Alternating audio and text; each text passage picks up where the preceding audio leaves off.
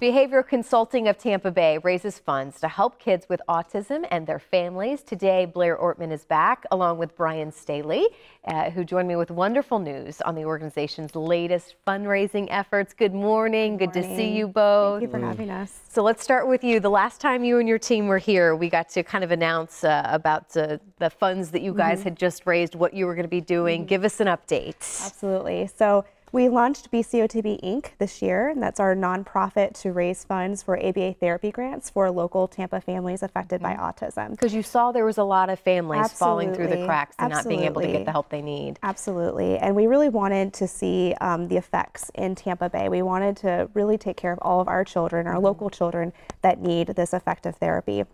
So we set out to raise $6,000 this year.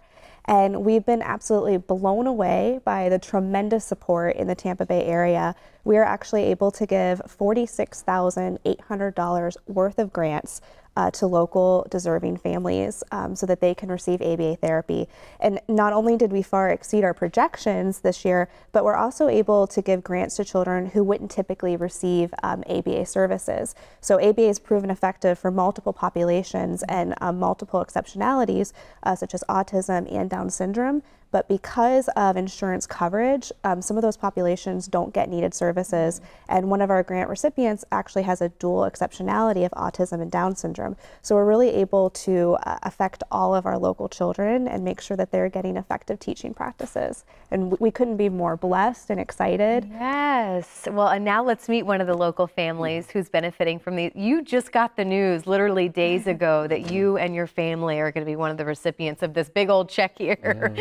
So tell us a little bit about your family, and I know you have an almost 3-year-old daughter, correct? Right. Jessica, she'll be 3 on Christmas Eve, December 24th, and we have a 9-year-old son, Ryan, who will be 10 in January. So you found out your daughter was diagnosed, which I think is pretty interesting because, as we were saying with autism, it's so key for what I'm learning, from you and your team.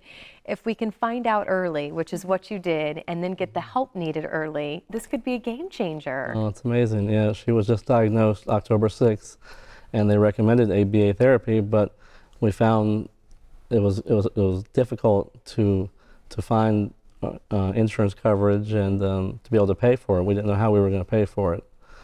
So you get this news last week Just a week that you ago. don't have to really worry about that now for the new year. Right.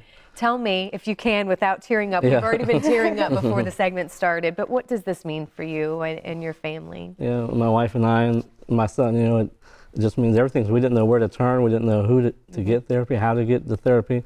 We just thought, well, maybe we'll just won't be able to get what she needs, and it was upsetting, because you want to do everything you can to help her. But so it means everything. Her birthday's coming up and Christmas, so it's very, very exciting, very thankful. Yeah. Again, you have me tearing up. Yeah. All right. So to see this is what this was intended for. This has got to make you feel so good and excited about the future. Absolutely. And for families here, how can other people get involved? How can we hear more of these wonderful stories? What can we do? Absolutely. Well, next year we will be, doing another fundraising campaign. We're also looking at community events like a 5K in the fall. But that's December right now, and it's your last chance to make those tax-deductible charitable donations. So definitely visit our website at bcotb.org. And we hope to be able to maybe double the sum next year and give out a lot of grants. I have no doubts. I mean, this is what was done in the first year. Right. I'm so excited to see what is to come. I wish you and your family and certainly your daughter all the best. Thank you. And wow, what an amazing story. Hopefully we can check back in and see how things are going. Yeah. So thank you for all that you do here in the community. And again, make sure you go online, see what you can do to help as well. We'll be in touch soon, okay? Thank you.